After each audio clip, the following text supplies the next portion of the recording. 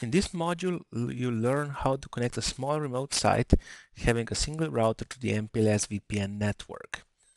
BGP will be used as the routing protocol between the site's router and the MPLS VPN network. To understand this module, you should have basic router configuration knowledge, equivalent to the CCNA certification. The service provider you're using should give you 4 parameters when they want you to use BGP to connect your remote site to the MPLS VPN service. The IP addresses to use on the link connecting your site with the MPLS VPN network, and the autonomous system numbers, also known as AS numbers, to use with BGP. You will need the AS number used by the MPLS VPN network and the number the service provider has assigned to your site. You will do the basic router configuration on your own, including the configuration of the LAN interface. We'll cover the WAN interface configuration and the BGP configuration, which consists of 3 steps: starting the BGP routing process, configuring the BGP neighbor, and configuring the IP prefixes you want to advertise from your site.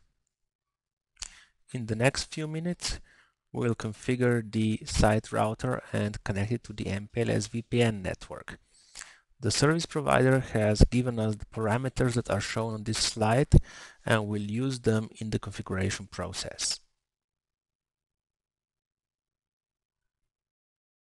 The WAN interface configuration uses familiar Cisco iOS commands. After entering the router configuration mode with the configure terminal command, you select the interface you want to configure, specify the encapsulation, enable the interface with the no shutdown command, and assign an IP address to the interface.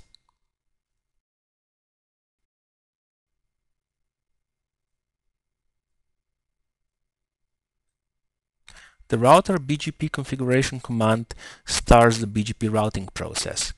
The command takes one parameter, your AS number. In our case, the AS number assigned to your site by the MPLS VPN service provider. BGP does not discover adjacent routers like OSPF or RIP.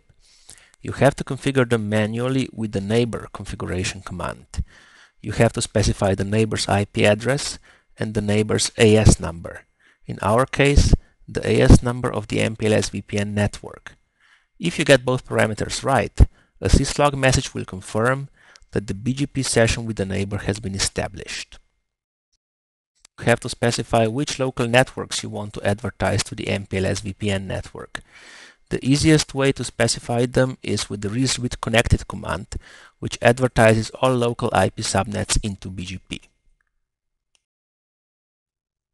You can use numerous commands to monitor BGP, but the most important ones are the following. Show IP BGP summary to monitor the state of the BGP sessions. These are the sessions with your neighbors. Show IP BGP to see what BGP routes your router is advertising and what BGP routes it receives from its neighbors. And show IP route to see which BGP routes are inserted in the IP routing table. The show IP BGP summary command displays the BGP neighbors you've configured and the state of the BGP sessions.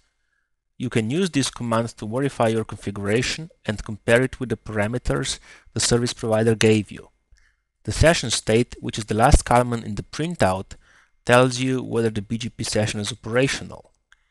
If the session is operational, the column contains the number of BGP routes received from the neighbor. Otherwise, it tells you what's wrong with the BGP session. The show IP BGP command displays all BGP routes. You can recognize the routes advertised by your router by the very high value in the weight column. If you want to see only the routes advertised by your router, you can specify an output filter in the show IP BGP command. You can also use the inverse filter to display routes received from your BGP neighbors. The show IP route command displays all IP routes known to your router. The IP subnets directly connected to your router are marked with the letter C in the first column, and the BGP routes are marked with the letter B.